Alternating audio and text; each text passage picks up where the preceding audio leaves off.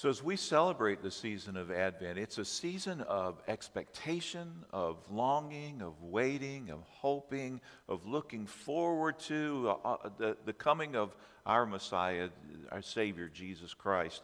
And so I want to encourage you throughout the whole month, don't wait to celebrate Jesus coming until Christmas Day or Christmas Eve, but take this whole time, and as you come to church, prepare your heart for that gift that God's already given to us in Jesus, and look for Him in different places throughout the season. As I've told you before, I've got a number of manger scenes in our house. They just stay up all year, and not as many as Glenn and Christina Price have. They've got a whole house full, I think, but we've got several, and we just have some that are our favorite that we just leave up. And then we've also got a number of angels that we have in different places, and just remembering that message that Jesus came was coming and proclaiming to us in different places and ways. So look for God throughout this season, and I believe He'll show up. Let's pray. God, we thank you for the message that you have for us this morning, whether it ends up being the one that I'm preaching or not. I pray our minds would be open to think about you and to hear things that you might have for us, that our hearts might be open, that we might feel things you want us to feel, and to reflect on them and share them with others. But also, I believe you have things for us to act upon, and you want us to go out and make a difference in this world. So I pray that your word would go forth, and God, that you would help make some sense of this message that's to be delivered. And I know that we'll all get different things out of what we hear today, but Lord, most importantly, may we get out of it what you want us to hear. In Jesus' name, amen. Our New Testament reading comes this morning from 2 Corinthians chapter 9, verses 8 through 11. And God is able to bless you abundantly, so that in all things, at all times, having all that you need, you will abound in every good work, as it is written, they have freely scattered their gifts to the poor, their righteousness endures forever. Now he who supplies seed to the sower and bread for food will also supply and increase your store of seeds, and will enlarge the harvest of your righteousness. You will be enriched in every way, so that you can be generous on every occasion. And through us, your generosity will result in giving thanksgiving to God. Friends, these are God's good words, and may He add His blessings upon them. So sometimes I repeat things because, well, I just don't know that I repeat them, and I'm getting older, and I just, and my family or you will say, oh yeah, you've already told us that. But then there are other things I repeat because they bear repeating. There's sometimes we need to repeat things, and we want to make sure people have heard them, or maybe they hear something different about it, or there's a different way of looking at it, and we want to make sure we feel like it's important enough that the message is shared again so that somebody hears this. And this is part of a sermon that I heard when I was 22 years old, and I mentioned it a time or two, or 4 or 5. It was from a sermon that my pastor preached. It was called Blessed to be a Blessing. And I can't remember all of that sermon, but just that title itself right there has become a filter in many ways for my entire ministry in my life. Because I was just convinced in those moments that I wasn't here just for me. This whole world is not about me. It's about God, and God has things for us to do, and people to bless. And so I think so many of my sermons, if you go back, if I listen to them or think about them, that message seeps through in so many different places. And so this morning, I want to share a little bit more about this, because after I mentioned it a few weeks ago, just the blessed to be a blessing theme, one of our church families began to have a conversation with each other, which I love. I love when people come to me at the end of a sermon or end of a week and go, that really made me think. I love it when people feel things, but I also love when something is said that makes somebody go, I'll have to think about that a little bit. And they had some discussion on what it meant for God to bless us, us to bless others, but also they had this real question and sort of a dilemma about how do we bless God, a God who has everything. Does God need to be blessed? And we'll talk about that a little bit this morning in the message, because God, I think, really does deserve our blessings. And I want to share just a little bit how I think that scriptures speak to us about that. But from Genesis chapter 12, which is a part of a scripture that I've used quite a few times, I used it a few weeks ago, it starts off, it says, "Now the Lord said to Abram," who would later become Abraham, his name would be changed as he followed God. God said to him, "Go from your country." So it starts off saying, from where you are, I want you to move. And I know most of us don't like change a whole lot. Anybody in here, Michelle's already smiling. Is there anybody in here that's not a real big fan of change? Raise your hand. All right, now raise your other hand. Now, see, now some of you said, "No, I don't like that. You're changing things up on me already." And so change, but I was reading something this week. It said, almost any good thing that's happened into our lives, you can maybe say some of the bad things as well, has come because of a result of some sort of change in our lives. And so change, God uses change to bring about good things in our lives.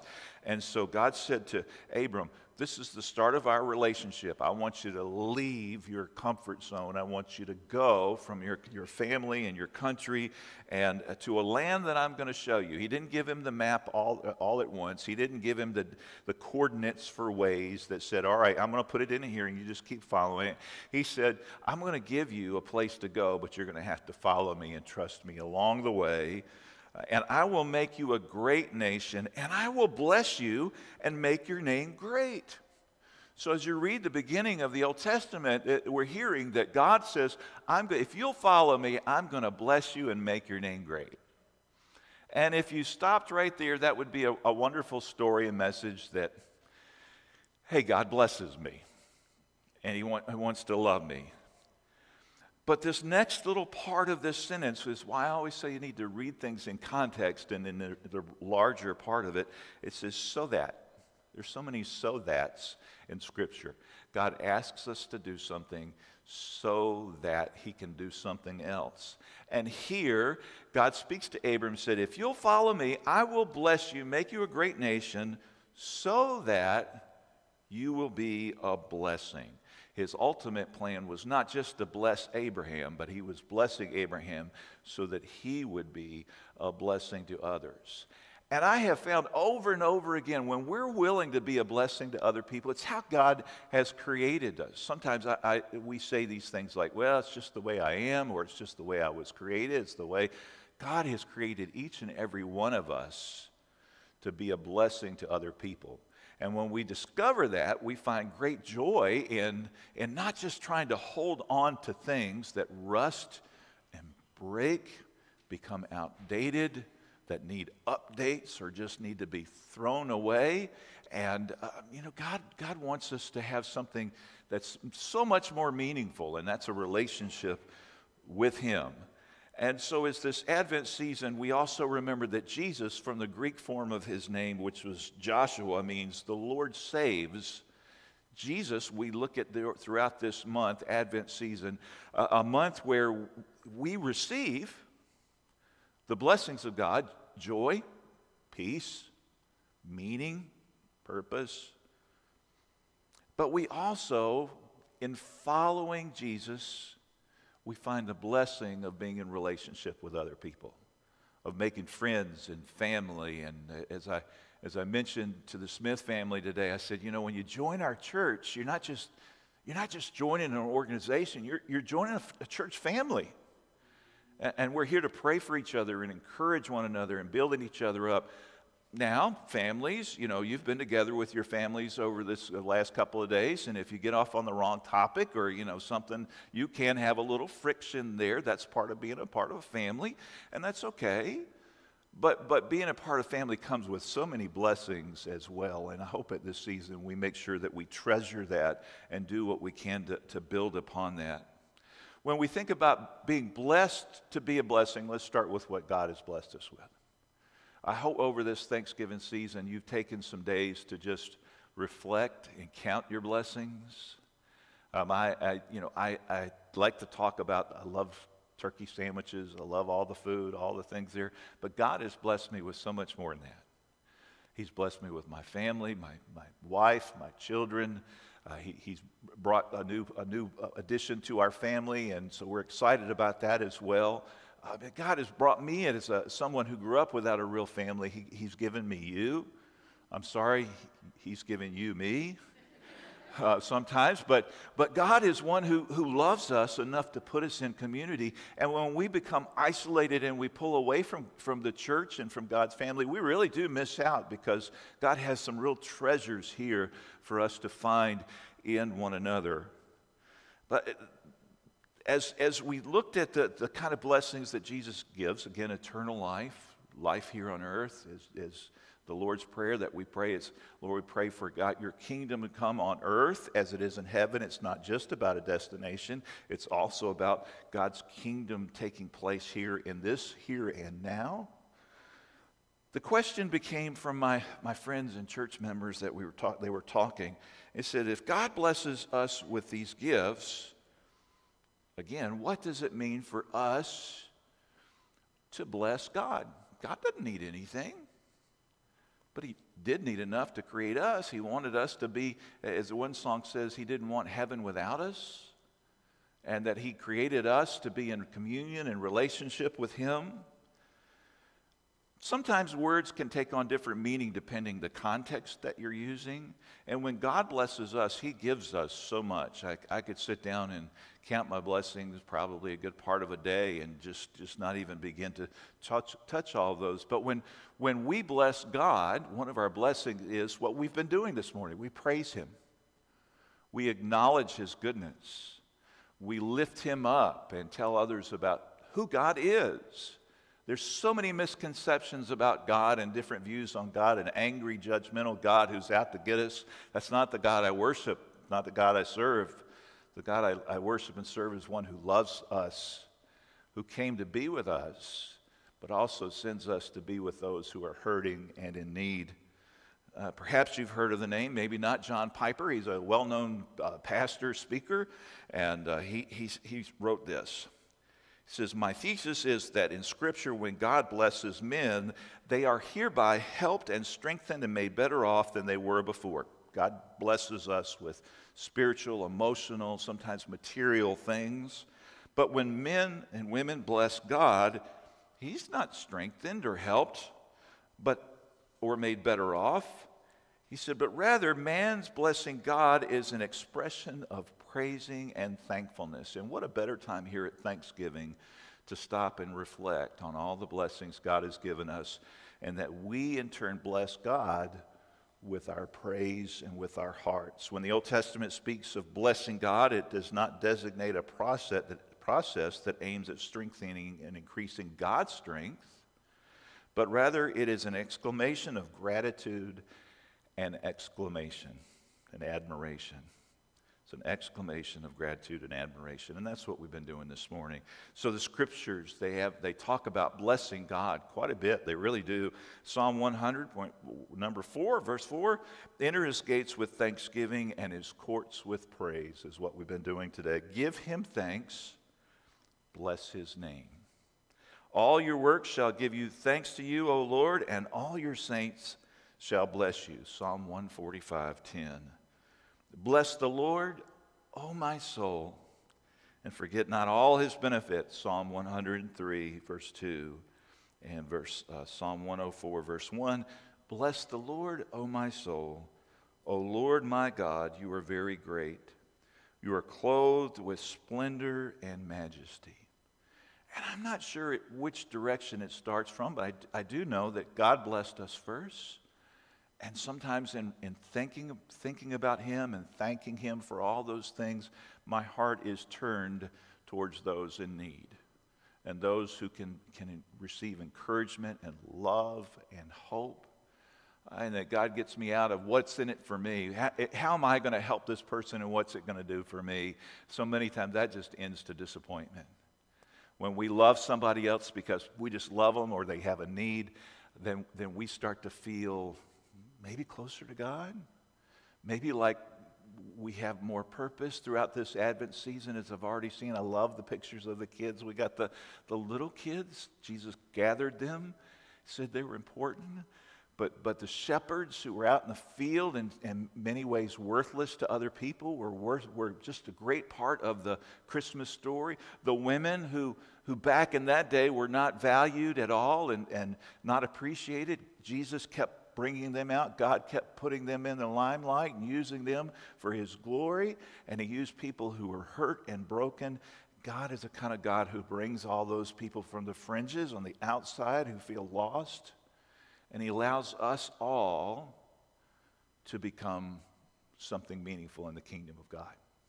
Now, I went to seminary and got training to be a pastor. And so some people would say, well, he knows what he's doing. Some of you would go, I'm still not so sure. But anyway, what really makes me able to stand up here is that God called me. He called me to leave Portsmouth, Virginia, and to follow Him and to be willing. And it took a long journey of following. And then God said, I want you to go from Charlotte. It's time to go to seminary. And I followed Him to Decatur, Georgia. As I shared, God picked a pastor so that when he went to Columbia Seminary, my pastor took me, said, we're going to the seminary and I want you to come with me. Columbia Seminary. We started driving through South Carolina. I kept going through South Carolina. And he said, we're going to stop at the Varsity and get some burgers when we get to Atlanta. I went, Dave, I don't understand. I'd only been out of Virginia for a little while. I said, but I believe that Columbia, South Carolina is right over here. He said, oh, no, we're not going to Columbia, South Carolina. We're going to Columbia Seminary in Decatur, Georgia, which is way down there. God decided to use me anyway, even though I was geographically challenged. And He decides to use you as well, and He will. Not because you get some big degree or you've studied under somebody or all these things. Those are important. It's good to be prepared. But God will use you wherever you are to accomplish His purpose if you'll make yourself available. Availability is what God really wants as much as anything from us. So we praise God and we thank Him for all that He's done. And I hope that you've been doing that as we've received food and shelter, kindness from others throughout our lives. And this morning, as we just come out of this Thanksgiving weekend, it's a great time to think about church family, our families here with us today, the ones that blessed us as we were growing up that may not be here with us anymore, to give thanks and just to worship God. But this morning I want to just kind of move forward and look at the importance of being blessed to bless others. In 2 Corinthians chapter 8 and 9, Paul discusses the Christian duty to provide financial support, emotional support, help for those Christians in Jerusalem who were poor and in need, were facing economic hardship and relational hardship because of a famine that had occurred in that area during that season in the first century. And historians believe that Paul spent close to 10 years helping raise money for these Christians that were in trouble. And the Corinthian church was one of the first churches to participate in that. And so as I reflected on that this week, of course I was blessed and remembered Humphrey. There he is again. So this is Humphrey's last Sunday with us before he goes home. He'll be back in a couple of years, I'm sure, and then he'll go to the beach again before I get there, but that's okay. So Humphrey, we've loved having you here. It really has been here. But God is, as I think about Humphrey, and I think about the food pantry, and I think about Salvation Scarves, and as I think about the connecting threads, I always take a risk at leaving somebody else out, and all of those, the people that are doing the Christmas gifts. When Humphrey came, he didn't have the resources to do what he ended up doing. But God provided the resources and continues to reach out to hundreds and hundreds of children in that region. Our food pantry, over the years, we've kind of got, the cupboards have been close to a little bare. And then people find out about it, and somebody posts something somewhere, and all of a sudden all these gifts come in.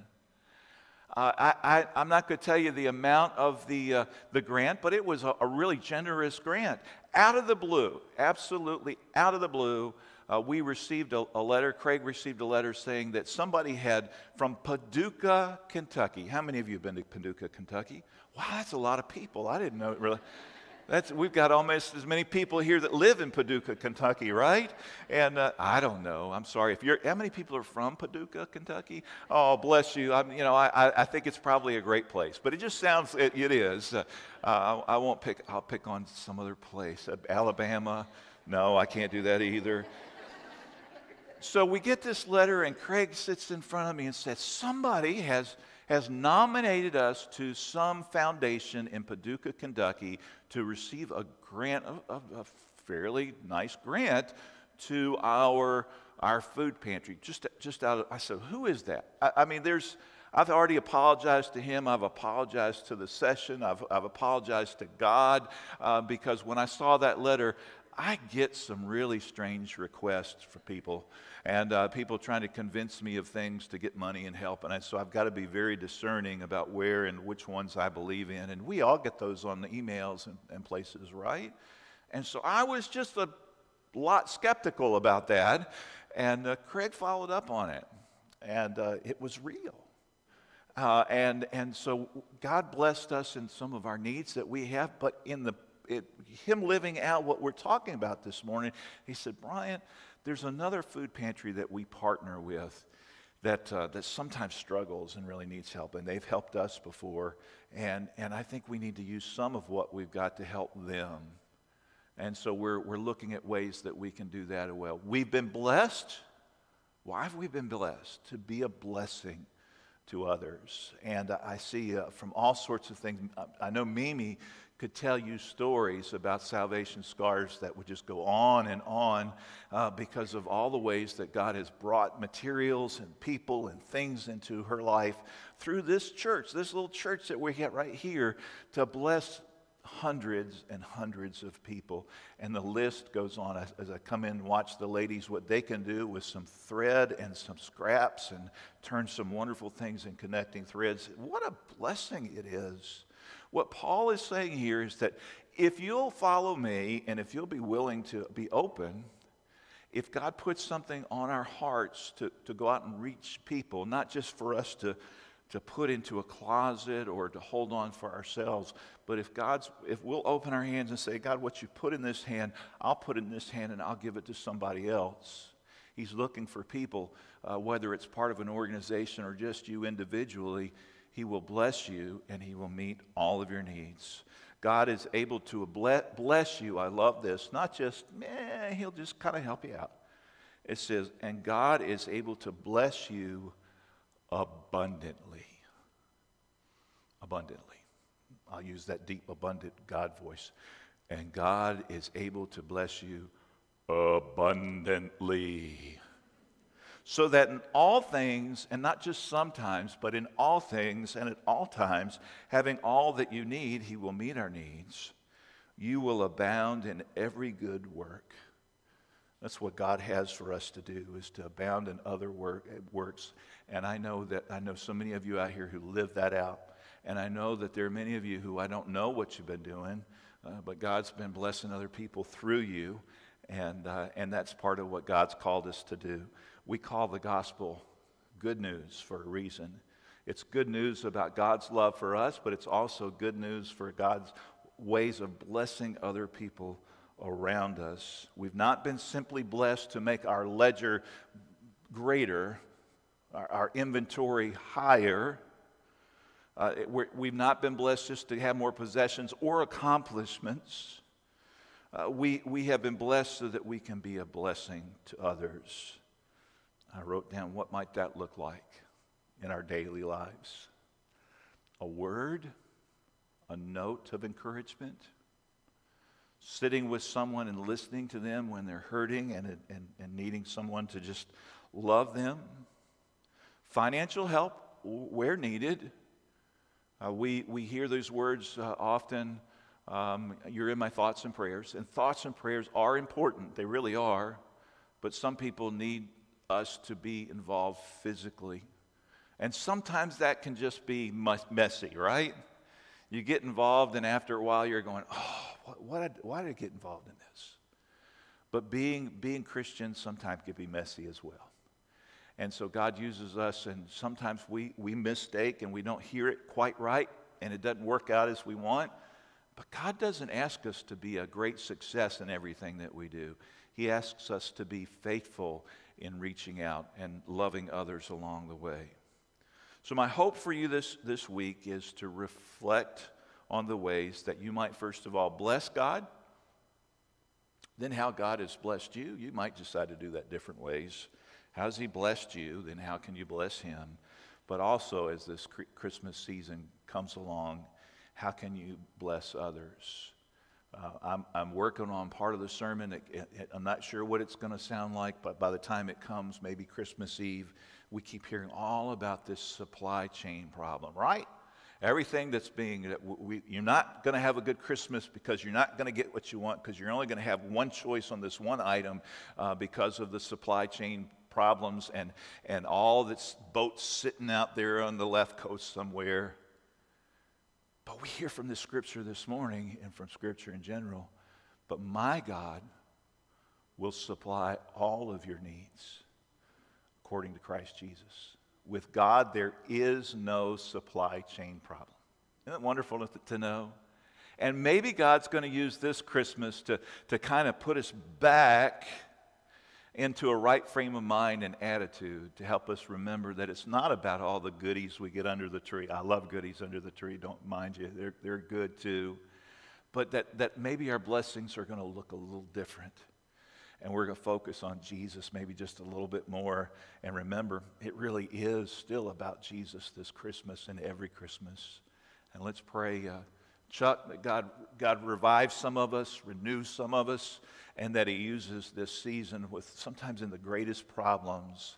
God shows up the biggest way, and He does wonderful things. I saw this quote, and I think it's my quote for the season for me. Collect moments this season. Let's not worry about collecting stuff this season, right? As I just had a couple of days with my family and having the opportunity to have them all together, that's the blessing I need. And so if you don't have a family out there, remember you have this family, and we want you to be a part of it. So let's collect some moments this season and even pass those along as well. We have been blessed to be a blessing. Let's pray. God, I thank You for all the blessings You brought into my life. These people, Your love, my family, my friends. God, how You've helped me in each step and phase of my life when I was with empty pockets, with nothing to trade or use for collateral. You've always shown up. And I know that there are people out there who struggle to say that. Help us to be maybe the answer to their prayers if we can. Or to find some others that can help join with us to be that blessing that we need to be. And God, I just pray our hearts would be open this season to count our many blessings and to receive all of Your love that come to us. In Jesus' name, amen.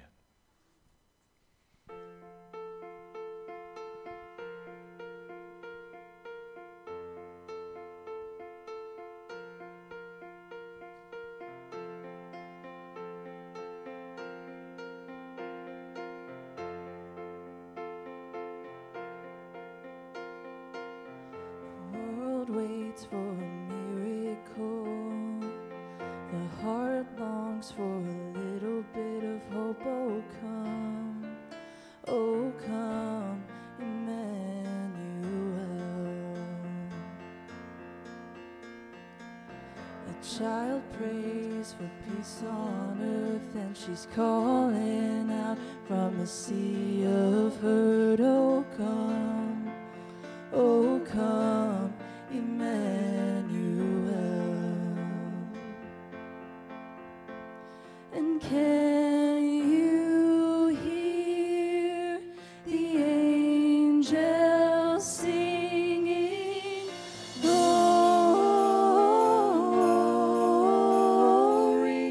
to the light of the world.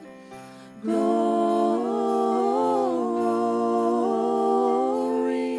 to the light of the world is here. Drought breaks with the tears of a mother. A baby's cry is the sound of love. Come down, Emmanuel. Oh, he is the song for the suffering. He is Messiah, the Prince of Peace has come. He has come, Emmanuel.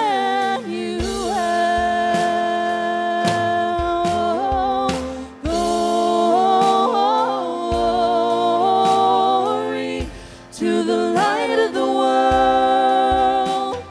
Glory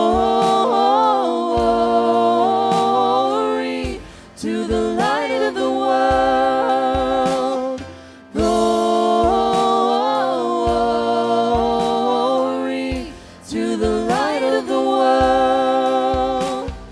Glory to the light of the world.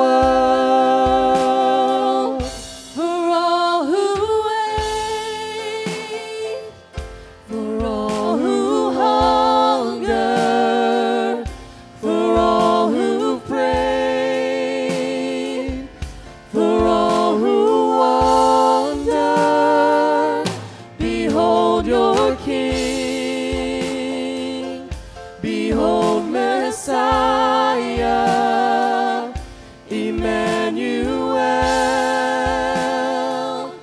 Emmanuel.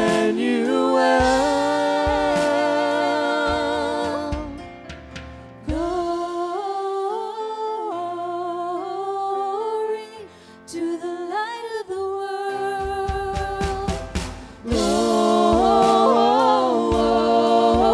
Glory to the light of the world.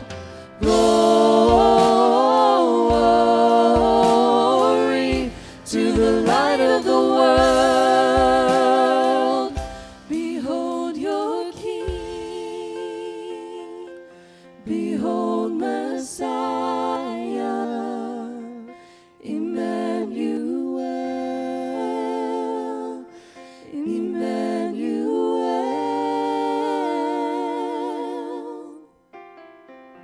The world waits for a miracle. The heart longs for a little bit of hope. Oh come, Emmanuel.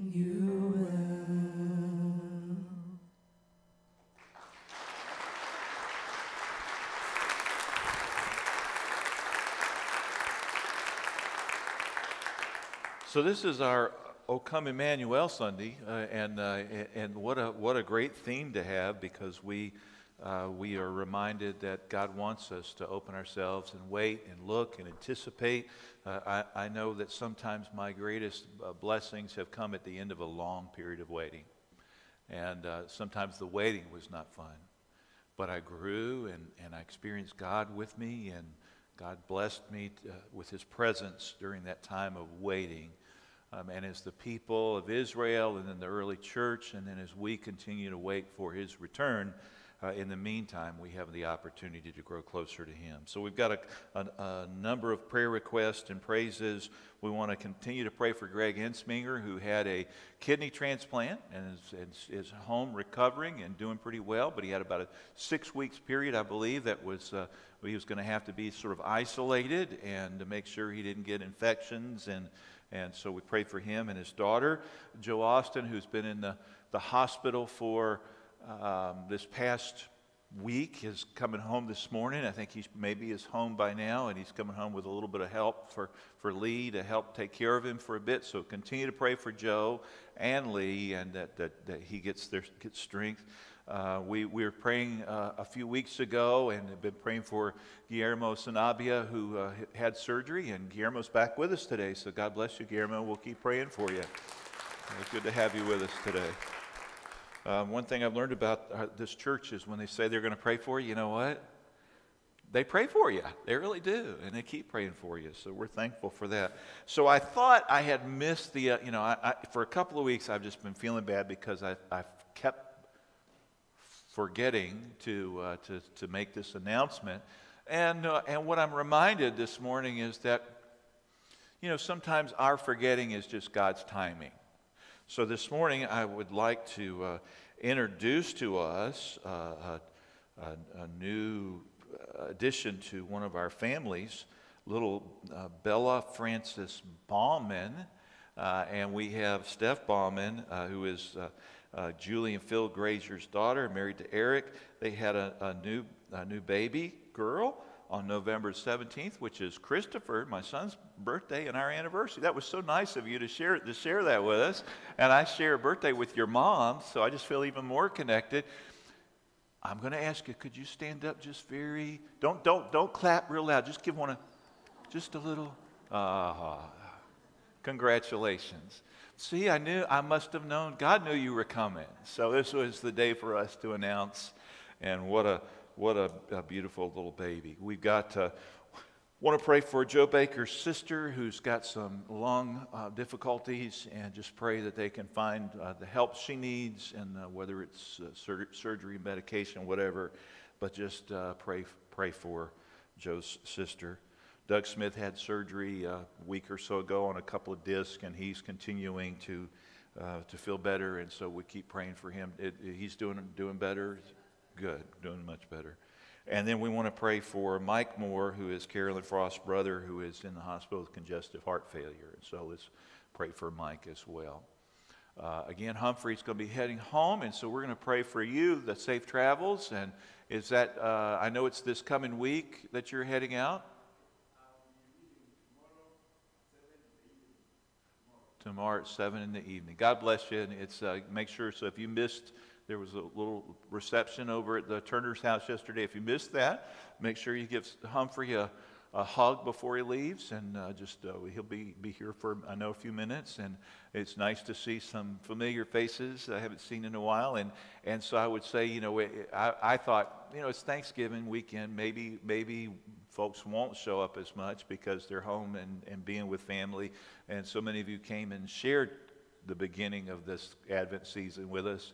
And so as much as possible, I want to encourage you to let's build on this. Sometimes we go, okay, that was a big Sunday, let's just drop off and go back to normal. But I want to, at this season, encourage us. We had to do sort of Christmas virtually last year.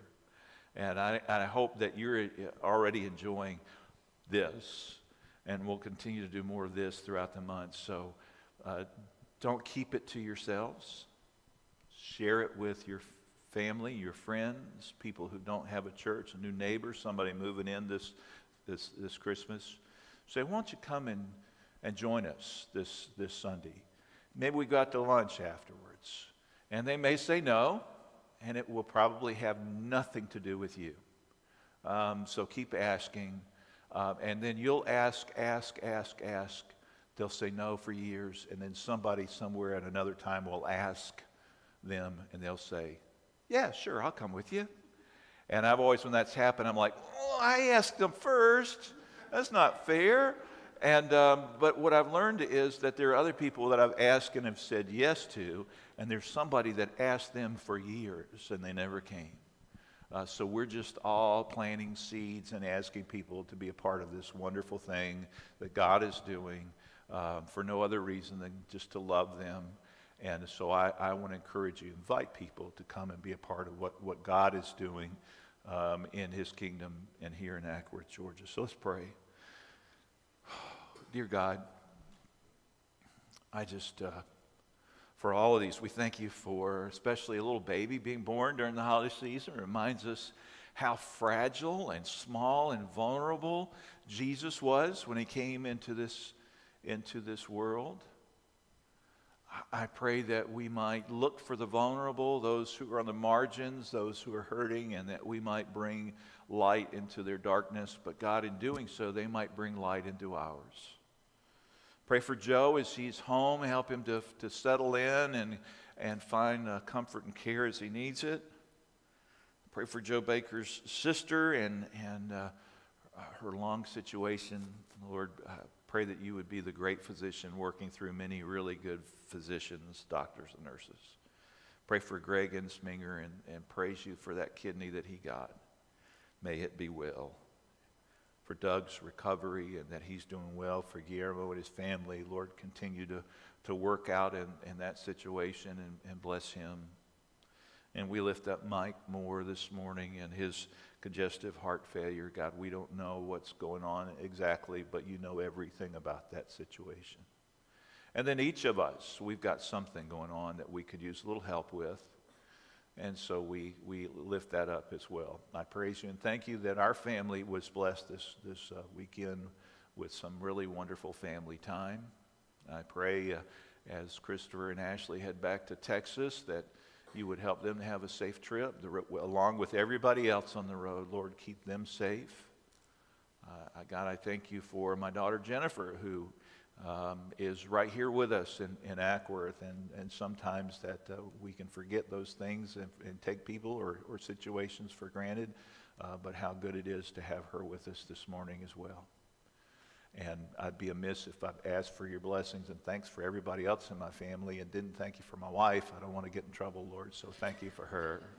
I'm kidding, Lord. Oh, God, we come before you in a moment of silence to bless your name, to give you thanks. And God, if you desire to speak to us, to hear from you, Lord, we come.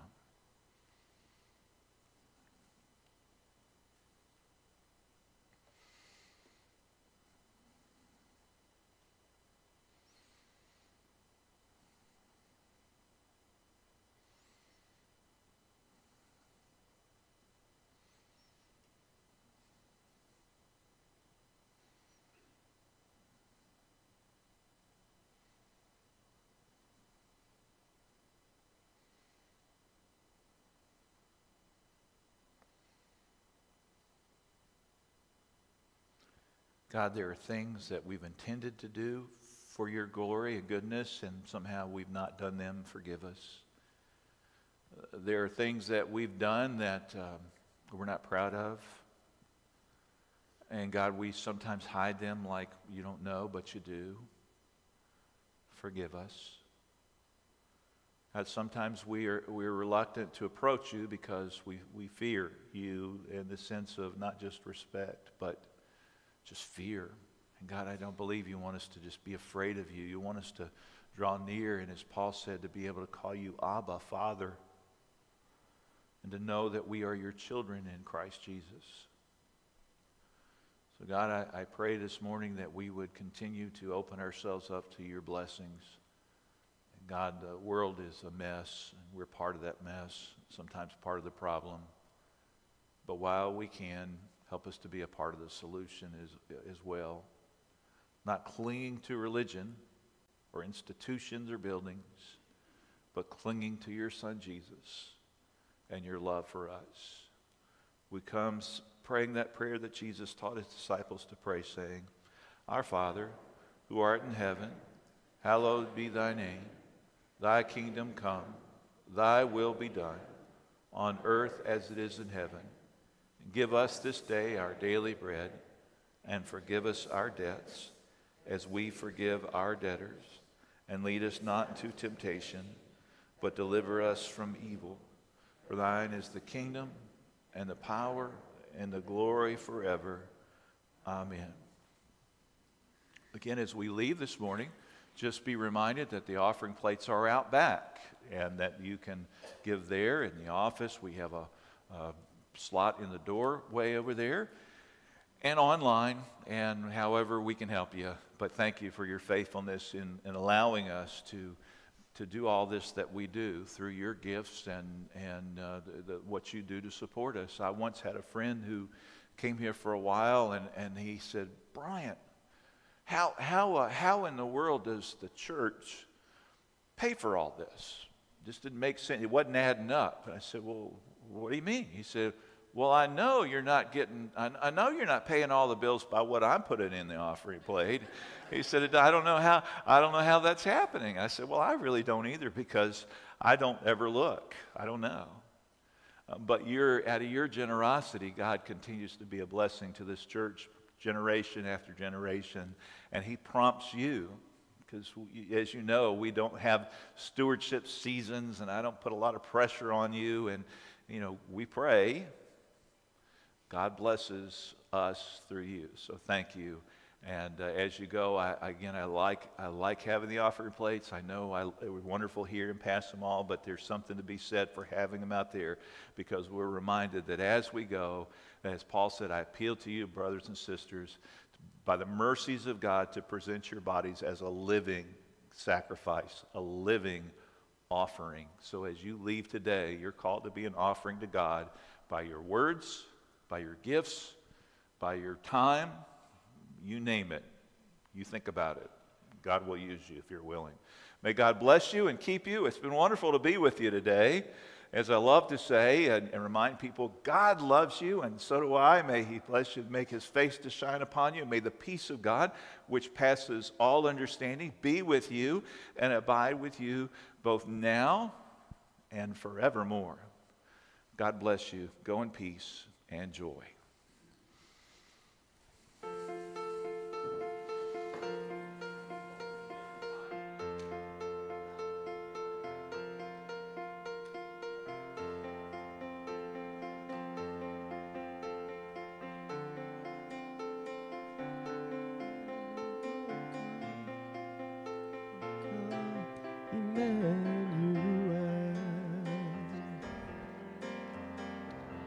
Child prays for peace on earth, and she's calling out from a sea of hurt. Oh come,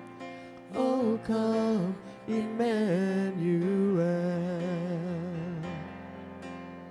And can you hear the angels singing? Glory to the light of the world. Glory to the light of the world. Drought break with the tears of a mother.